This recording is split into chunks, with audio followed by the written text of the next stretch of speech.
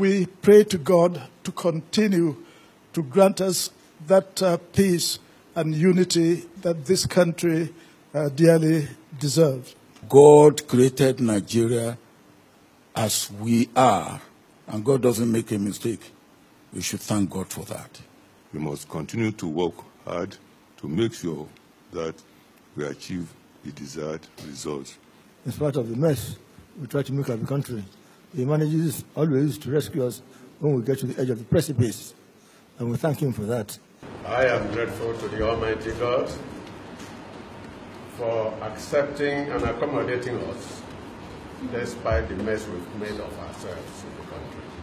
We are grateful to the President and the Vice President for thinking it fit to call us together to join in this festival of today. God has done us a great turn by providing everything that we need to live abundantly, to live prosperously.